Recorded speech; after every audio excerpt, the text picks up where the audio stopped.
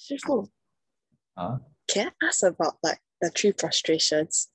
And Like I think that day we went to like visit Shifu at your place. Then my brother has never seen frustrations before. So he was like, oh, so 你们要拜拜师傅. Then I was trying to explain to him like, oh, in Buddhism there's triple jam. Then we pay respects to the Sangha because they teach us. As if I explain like, oh, Buddha is our teacher. Then Dharma is like 他教的. Then Sangha is like 教我们 Buddha 教的 something like that. Then I don't know if it's like the best way of explaining. oh, Yeah. Okay. Yeah, that's my question. Thank you, Shifu. wait, so what's your question? Oh, my question is how to explain like why we do three frustrations. Like I think the way I explained it was like, oh, because you want to show respect to your teachers and as in the triple jam, and also like as in specifically for the Sangha is because like they follow the Buddha's teaching and they teach the Dharma. Yeah. So yeah, you more or less there. So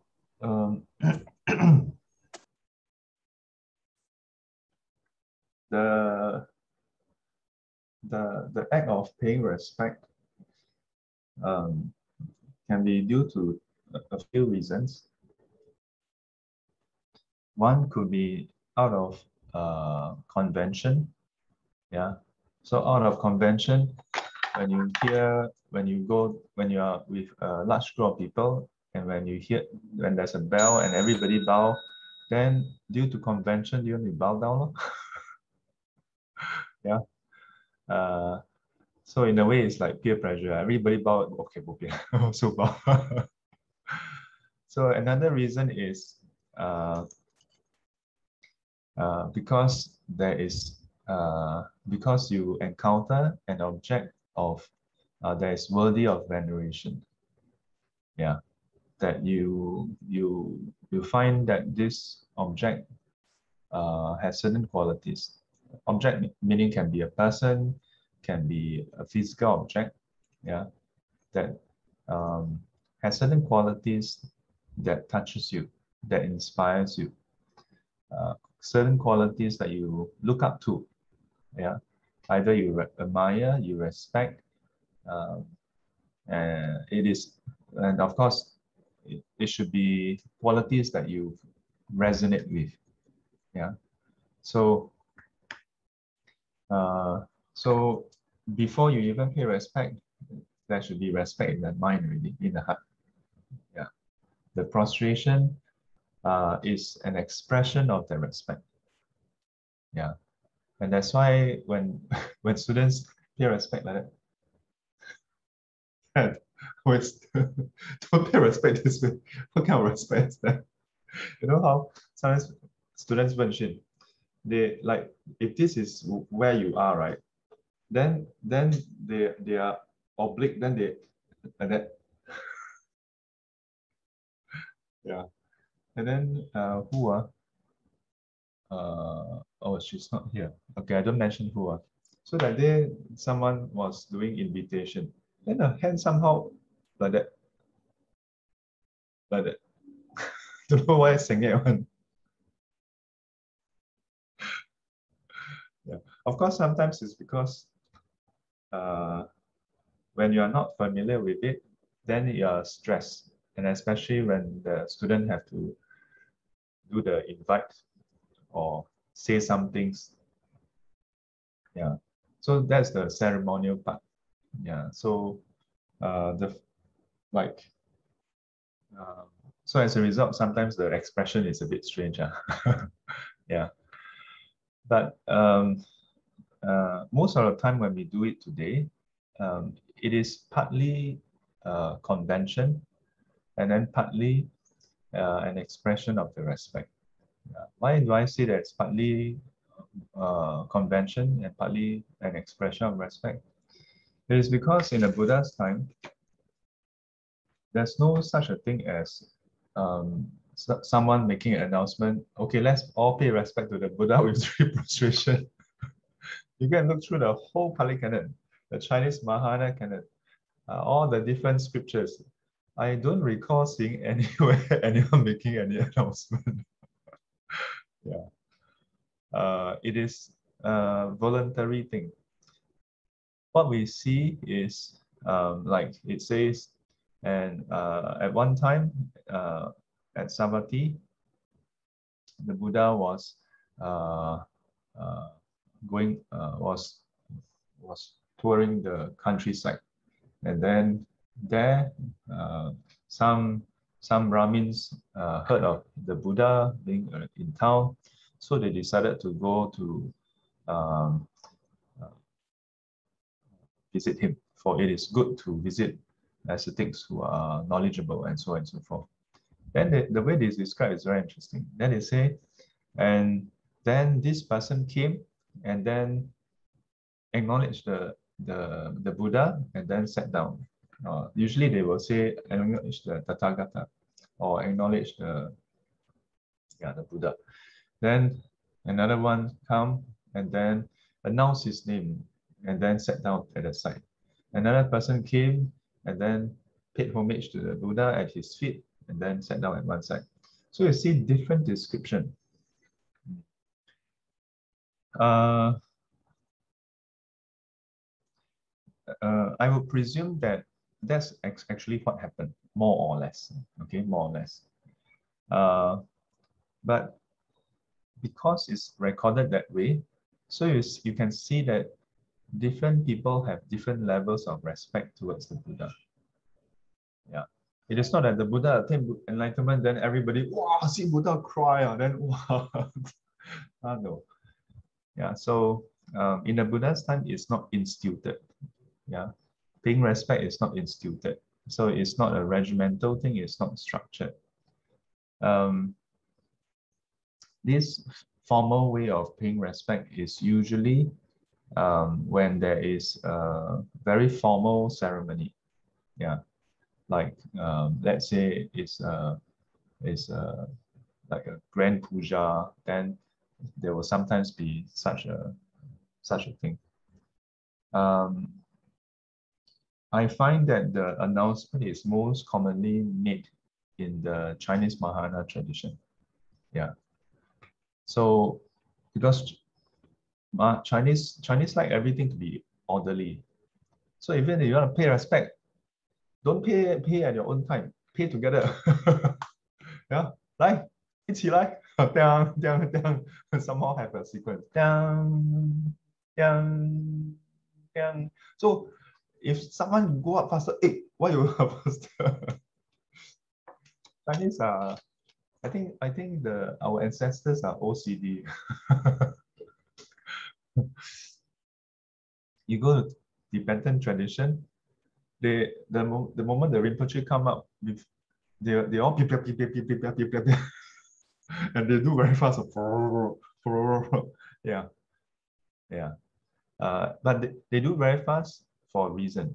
When they do it very fast, I remember 20 over years ago, I was told that the reason why they do very fast is it's part of their visualization that they want to very quickly go and liberate, like something like very quickly attain enlightenment and very quickly and come back to samsara and liberate sentient beings. They want to hasten the whole process. They want to be energetic about it. They don't want to like dilly-dally take their own time, something like that. But then some Mahayana Chinese Mahayana tradition then look at it as 不庄严啊，礼佛要正念正住，So you see Chinese Mahayana when they do prostration step by step, you hear one bell, dang, wen xin, then cannot come out. Hear dang, then come out. Then you want to bow again, cannot. Wait, dang, okay. Then you must sync together. Dang, dang, dang, dang. Then you want to come out, cannot. Hit very heavy, cannot. Dang, then come out. Each all the different traditions, no matter how they do it, they have a There's a reason for doing it that way. Yeah. So when Fa Xian Fa Shi, he went to India um, to um, to get the teachings. Xuan Shang Dashi is not the only one. There are actually a lot of other monks who went also, but no, few go at such a large scale, or few retrieve so much sutras.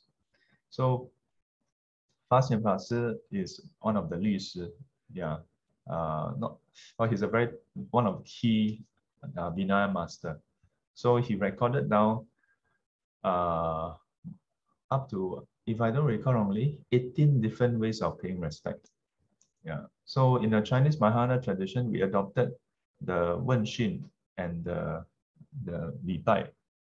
So it's also recorded, Da Li Bai is also recorded. Yeah. Oh, and then the Gui Bai. Yeah. Oh, we also have the Chang Gui. Yeah. So we actually recorded, he actually recorded a whole series, but eventually Chinese Mahayana adopted about 2 to 3 ways of paying respect. So I think no matter how we explain, people will always have the question mark. But why you pay respect to like, people feel more comfortable paying respect to a statue than a human being. Yeah. You know why? Ego. It's basically ego. Yeah. You pay respect to a statue, the statue, you don't know what is inside, ma. So you feel better that you are paying respect to something unknown. Yeah. Or at least what it represents. Some divine being, some God, or some Buddha. For most people, God, Buddha and God's big G, small g, equivalent, same. For most Chinese, same, it's same. Yeah. Yeah. So when they prostrate to the Buddha image, they have a bit of that fear. Well, I don't pay respect, later the Buddha will slap me or something. But you pay respect to a human being. If let's say Sifu now, wow, very old, then got beard, then all white hair, all hair white. Then at the side got one younger monk hold my hand. Then behind got 300 monks. 老和尚，老和尚，慢慢来。Then 师傅 want to bow down, got 3 person hold me. Oh, then people see already, wow, 老和尚来了。I remember when I was newly ordained and I was in Taiwan, it was very cute because I think about 1 month later, two or three other person ordained, and one of them was a very elderly person, older than my sifu.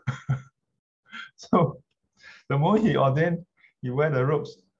Oh, it's very funny because there was another senior monk who was with us, and then when devotees see the whole group of us, right, all of them quickly will face him and pay respect to him because he looks very elderly.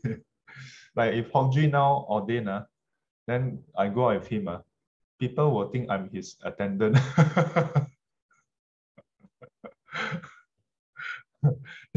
then if people ask Hongji Dharma question, of course Hongji can answer also. But let's say Hongji has state, then Hongji, 这个嘛, then people immediately, wow, senior monk is different. See, senior monk, wow, really think so deeply, so compassionate. Don't anyhow answer one. Yeah, then if Hongji say, this one, a bit difficult. I can't answer. Then, wow, this must be some very profound truth.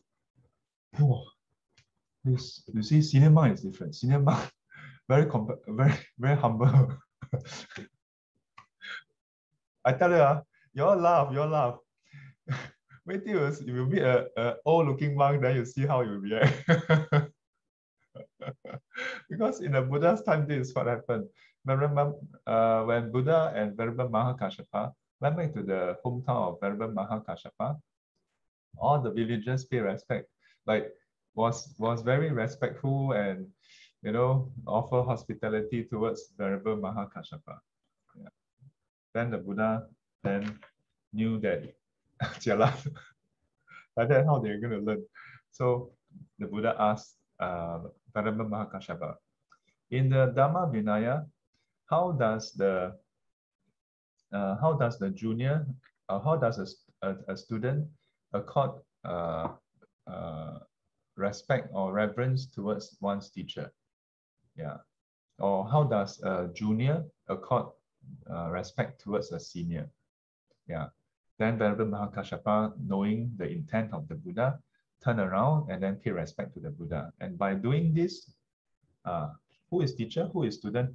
Very clear. Then sorry, this is a teacher. From this, this is one of the rare occasions we see the Buddha actually making such a statement. Yeah, very few. Yeah, the Buddha don't keep on going around. Hey, like by Jie, yeah, but it was because he saw that if the villagers, those from Venerable Mahakashapa's hometown, if they do not see that the Buddha is the teacher, they wouldn't have faith in his words. And not having faith in his words, they wouldn't land here. Not landing here, they wouldn't be able to listen to the teachings. And not being able to listen to the teachings, they wouldn't benefit. Yeah. Not that Venerable Mahakashapa cannot teach, but rare opportunity to hear the teachings that can enlighten them, then yeah. But still, I say, difficult for people to understand or accept. Yeah, because this one, yeah. In fact, some students or even some students who know me for years, if they know me from classes, then when they meet me, they will be more likely to pay respect. If they just how do I put it? If they just know me through other channels, let's say they see me for counseling or under other circumstances, they may know me for years, but it is very hard for them to think they should kneel down. But I also don't ask them to kneel down. You don't kneel, that's a problem. Anyway, you are not learning Dhamma from me. Yeah. It should be clear, because I would also sometimes talk about that I have classes. Yeah. But if you don't, if you know that I conduct classes and you don't make the effort or don't show interest to attend classes, I also won't tell, like, hey, how come you don't? Yeah, I know a few students, they know me for quite a number of years. So rightly speaking, in Buddhism, we don't like force people to pay respect. Yeah. But to some extent, disciples should. Disciples should. Yeah. Otherwise, you are a disciple, then you meet teacher, then you, hey, some like there are one or two, some once in a while forgot to take medicine, then see Sifu, hey, Sifu. Of course, as I said, respect is unseen, is a mental state. The expression is a different thing. Yeah. But if we are thoughtful, then even though our usual way of expressing our how you call it, our usual way of expressing ourselves is, hey, hello. Yeah, and that's very natural to us. But if we are thoughtful enough, then we consider, because this person is not any Tom, Dick, and Harry, it's not my friend. And especially if it's in front of other disciples or other non-Buddhists, I should accord to this person the suitable manner of respect, so that it instills in those who has no faith to have faith, and in those with faith to grow and strengthen their faith in the triple gem. And not say, not have the kind of attitude like, no, I don't mean any any disrespect. I'm like that one. This is, you know why? This is called ego. Yeah. Arahants, if they don't know about a precept, they may still do it, you know. As long as it's not defilement driven, they may accidentally do something that the Buddha has said not to do. The difference between us and them is the moment someone tell them, but the Buddha already set down this rule that we should not do this. That's the last time they do it. They will never again do it. Yeah. If the Buddha say cannot do it, they will not do it again. They don't say, no, I'm Arahant, I don't have defilements. I didn't do it purposely. Why cannot?